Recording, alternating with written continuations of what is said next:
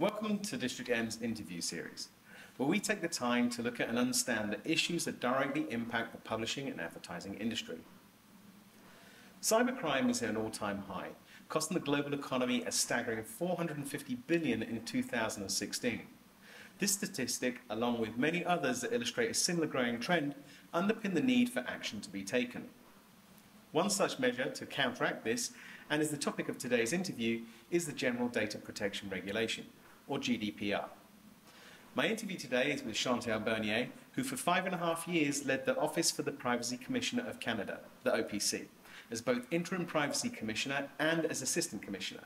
She oversaw the operation of the OPC, including national and international privacy investigations, privacy audits, and privacy impact assessment reviews. Today she joins us in her current capacity as National Leader for Privacy and Cybersecurity at Dentons, the world's largest law firm, to talk about the implications around GDPR and how it applies to the advertising and publishing industry across the US and Canada. So Chantal, firstly, thank you very much for your time today. I think this is going to be a great conversation point. Many people in our industry are interested around data privacy and GDPR coming from the other side of the pond. So I think today is going to be a fitting interview. So firstly, Chantal, what is GDPR? So as you said in the introduction, it's the General Data Protection Regulation. What it's going to do is in fact replace all national European privacy laws.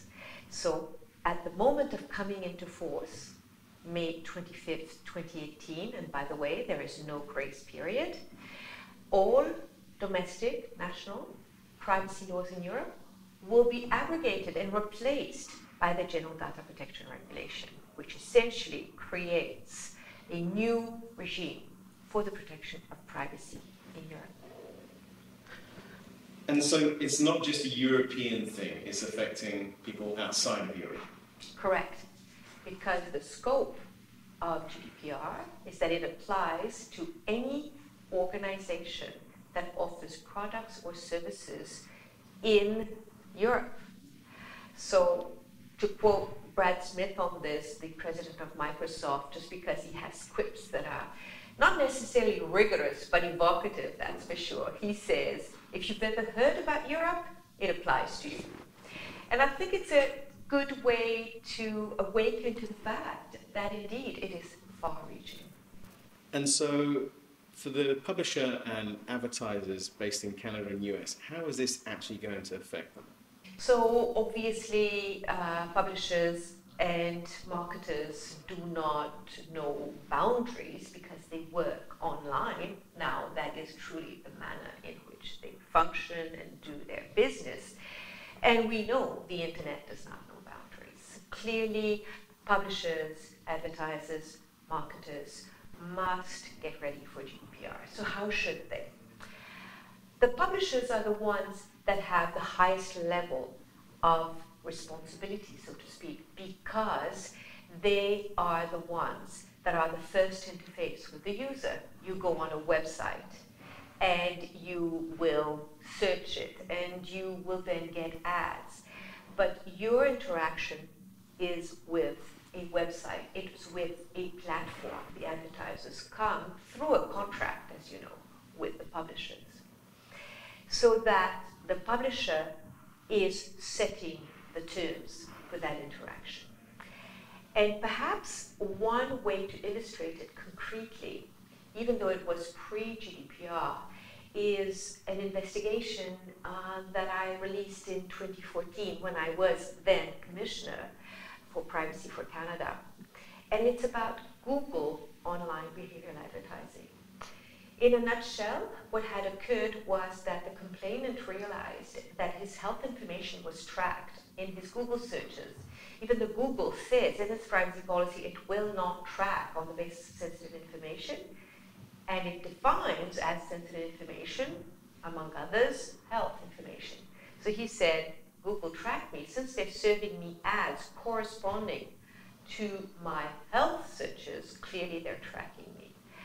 Google said, oh, we've looked into it. It's nothing to do with us. It's an advertiser who has not followed our policy. To which we replied, it's your platform. You are the interface with the user. You must ensure that the terms of engagement with the user are respected. Therefore, you have to make sure that your advertisers are in line. And indeed, Google did improve its compliance mechanisms in that regard. But it shows to you that the first responsibility belongs to the publisher, because that's who receives the information and that's who determines how it will be used.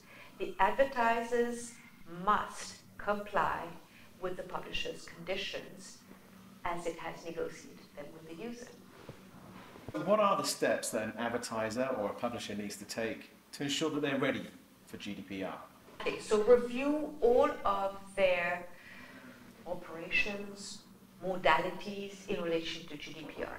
Concretely, if we take it chronologically with user interface, the first thing I'd look at is, are the consent forms appropriate? Meaning, is there any collection of personal information that should be subject to a higher consent level than others according to GDPR? So make sure the consent is properly secured. In consent is implicit that the privacy policies have to be very clear, because consent has to be informed. A clear privacy policy is not a long one.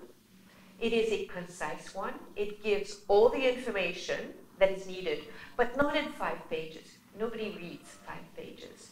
So one good way to do it is to tier it. So there's a first short pop-up that says, for example, we collect cookies. Cookies actually recognize your computer, their IP address. We don't share it with everyone. Are you okay with this? And the person can click yes. Or would you like to learn more? And then the person can click that, and then it goes to a bit more complete privacy policy for the user who wants to know more. But you see, then you have this tiering, which allows for concise alert, let's say, to the user, and yet easy access to greater information.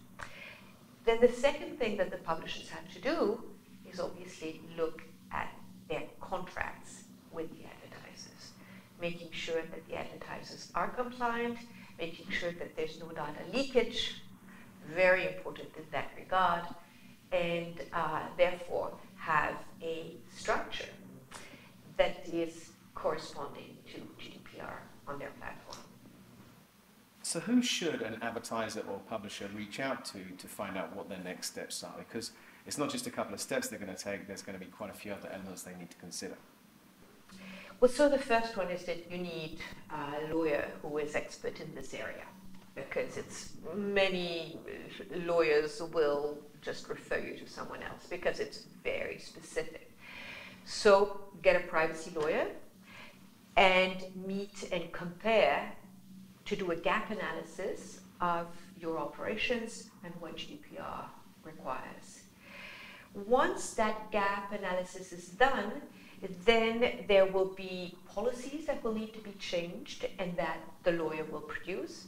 There may be technological updates that may have to be implemented, and that it could be a data security person, or it can be the person in-house, the IT person in-house. So I'll give you an example.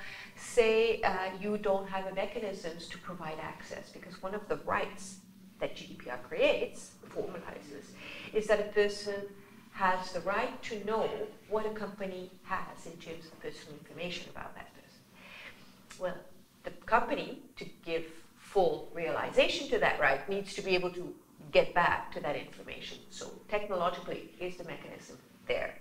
So that would be obviously either an in-house technologist or an external technologist, but that's the other person that will make it happen. So we talked a lot about how it affects advertisers and publishers, but what about the consumers? How does this impact them? What do they need to understand or consider? So one of the objectives of GDPR, one of the central objectives of GDPR, is to empower the individual so that the consumer can now have greater mechanisms to access his or her personal information that an organization, a publisher, for example, would have about about their internet searches, for example, or about their information that they have put on forms and so on. Also, data portability, which means that a consumer can request that, say, the personal information it gave to an internet service provider can be portable to another internet service provider without paying, without charge, just transferable to a new internet service provider if they want to change. There's also the right to correction, so making sure that, let's say, there is misrepresentation, inaccurate information, the individual has the right to have it rectified.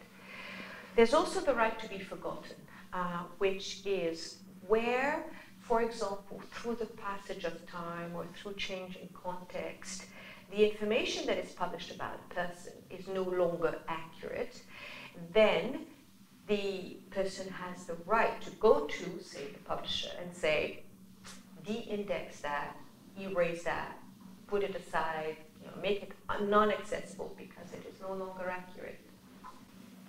So Chantal, thanks again for your time today. It's been some great insight around GDPR and how it affects publishers and advertisers in Canada. My pleasure. That's all for now. We hope you found this interview useful. If so, please like and share. And also, if you have any feedback or any other topics you'd like us to address in further interviews, then drop us on the link that follows.